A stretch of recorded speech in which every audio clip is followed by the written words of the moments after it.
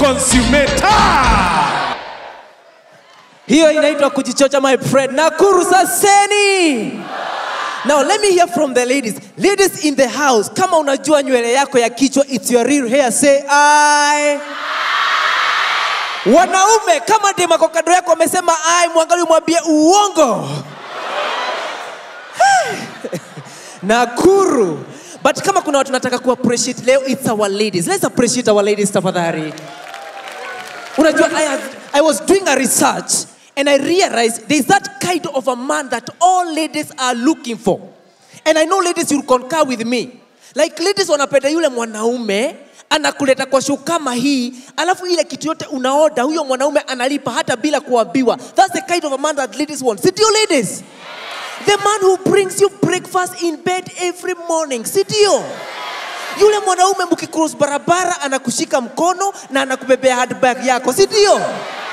Yule mwanaume akitoka job usiku anakupatia simu yake, unaingia DM just to confirm what is happening. Sitio? Now the problem is hakuna mwanaume pubafu kiasi hicho.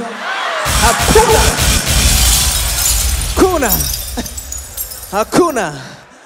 Yeah, but ladies and gentlemen, let me see this. I am perpetuated by the finesse and superstructure philosophical modicum, prerogative and prepubescent in the anatomical psychedelic state of essence, straddled in the pro and cons of beauty, but negotiably constrained by the ecobiological Thesaurus, which is an equilibrium bequeathed in the attraction and alteration of irredeemable cataclysm, which is the height of focus, gratifying the wherewithal of pressure within the jurisdiction of amorphous precipice.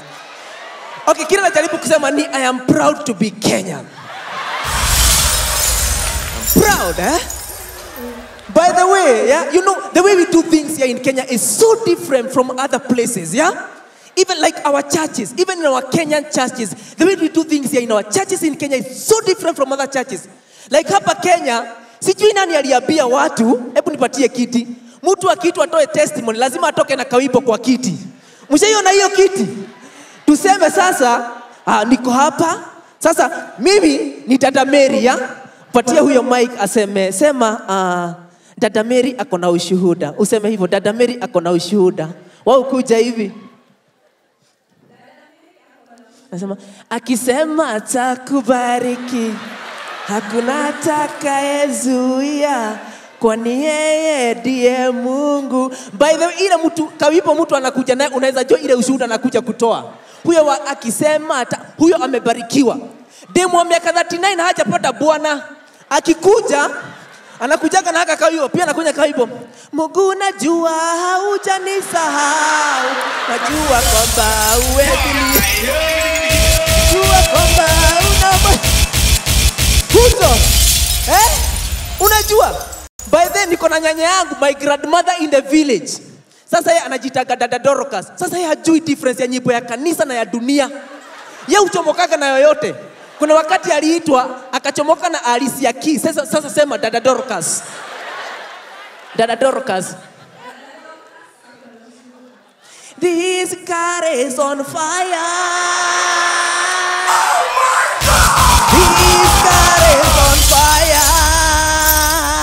Akaambiwa na waita, we hiyo ni ya dunia. Vile aligeuza watu wakujua, oh, fire, fire, fire, fire follow me.